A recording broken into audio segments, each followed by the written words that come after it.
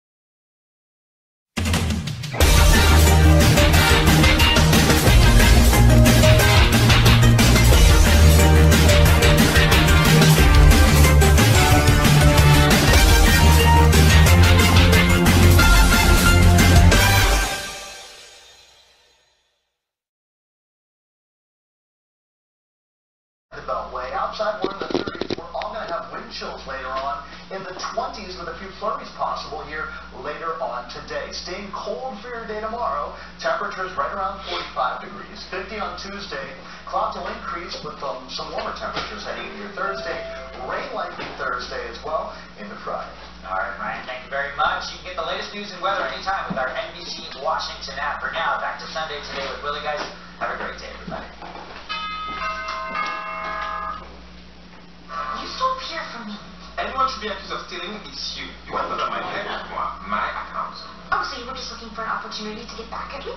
Look, I'm sorry for what happened with Claire, but it happened because of your actions, not mine. I was trying to defend you. Well, maybe next time try not to defend me so much. A scene from the popular Netflix series Emily in Paris, starring Lily Collins as a young American woman finding her way in that romantic city while wearing great clothes. The series premiered in the fall of 2020 with the world stuck at home and in desperate need of an escape.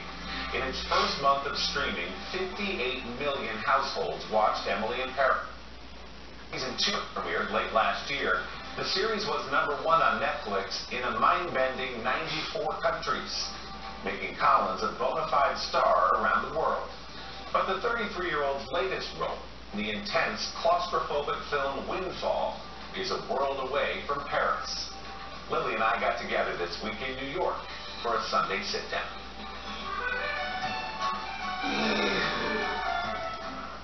This is New York. I feel like we're in Europe all of a sudden. I feel like we're taking a little trip down a memory lane. Lily Collins was born in England, raised in America, and recently has found herself in Paris. Let's wait for that bell. Oh, yeah. The village bell. They're tolling. Yeah. Or being Notre Dame. Literally feels like we're in Paris. I forgot how gorgeous this place is. Now, Collins is stepping away from the city of light for someplace darker, starring in and producing the Netflix psychological thriller Windfall, alongside Jason Segel and Jesse Plemons. And I've had to hold his hand. How's this open? Is there a trick to the purse? No. This is a class. And help him rob us. It's essentially the reality of what happens when someone robs someone's house that's never robbed your house before and ends up finding themselves surrounded by the people whose house they're robbing. But it's a really interesting psychological study on relationships and the inner workings of what happens when you're put into an unexpected situation. I don't think 150,000 is going to cut it. You want to blow through it like that. Double it then. 300,000. Mark was this cutthroat negotiator when we were doing our prenups. For me, his wife, she is at the same time of having a downward trajectory and it's kind of a spiral.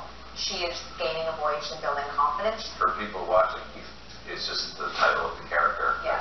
There's no offhand name. reference. There's no No, name. there's no name. Okay, here's the big CEO guy and his wife.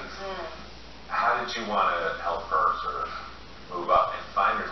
Boy, she does change in the span of 90 minutes. Her trajectory was always one that really intrigued me because it plays very much against type for me in terms of characters. I think she's been feeling a lot of these resentments and feelings for a very long time. There's a fine line to toe between being silent and quieted, but also completely active, reactive, not saying anything.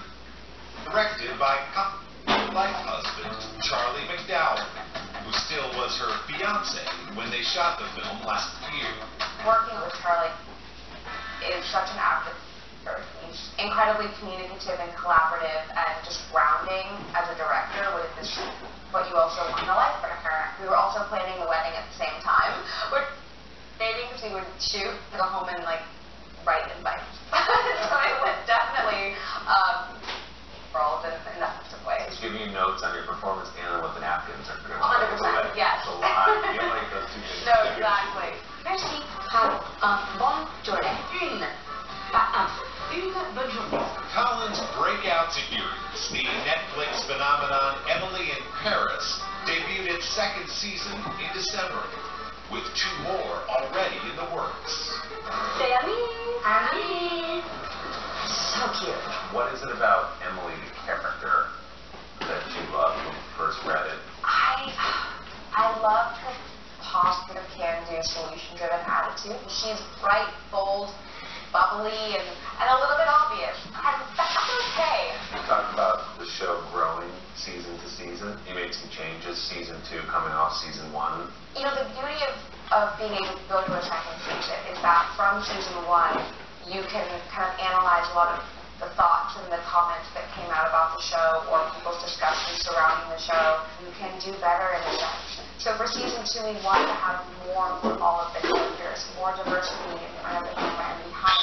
And also which was fantastic. Being able to have the French language, which I ironically grew up studying. J'aime Paris. J'aime Paris. Do you consider yourself both British and American? I do, Okay. but in my heart, I feel more European. You do. I do.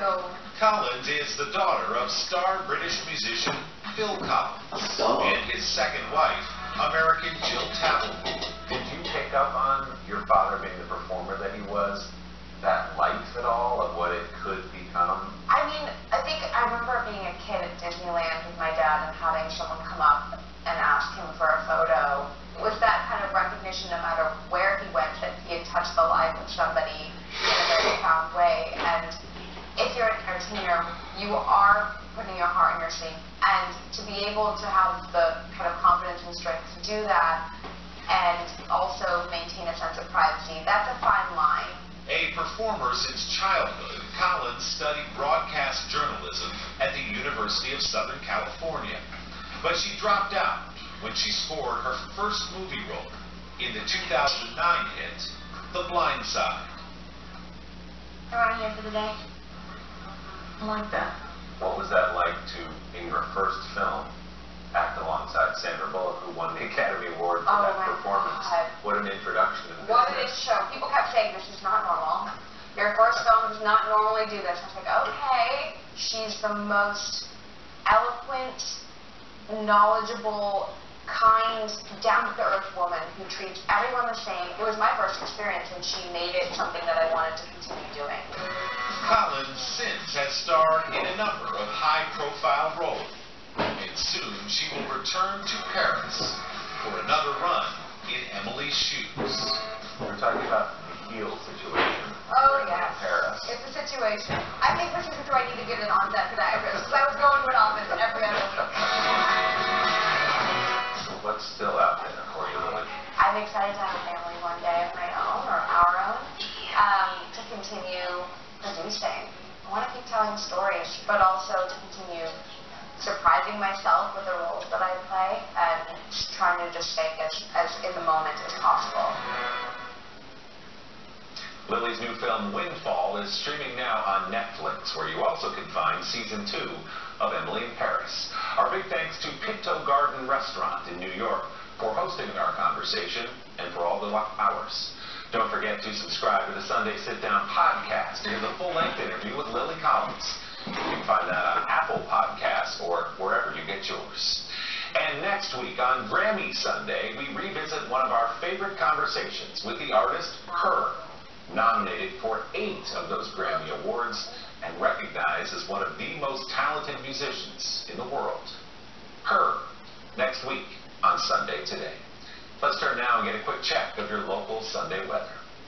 Good morning. I'm Storm Team 4 meteorologist Ryan Miller. We have some sunshine out there, and we're all dealing with some pretty cold weather. In fact, we're going to stay cold throughout the day today. When those winds turn gusty this afternoon, wind chills are going to make it feel like it's in the 20s and 30s at times. We're going to see some snow flurries as well. 20s to start your Monday, back to around 45 degrees for your afternoon high temperature. 50 Tuesday, Wednesday, looks like we're going to see some rain showers late, staying and lingering into Thursday. Ahead on Sunday Today, our highs and lows of the week, including the story behind the Ukrainian custodian at a school in Georgia moved to tears by the kindness of students and teachers there.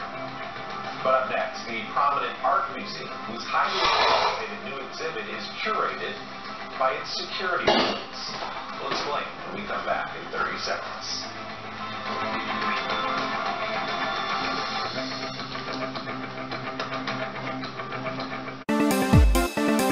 I'm the master reptile.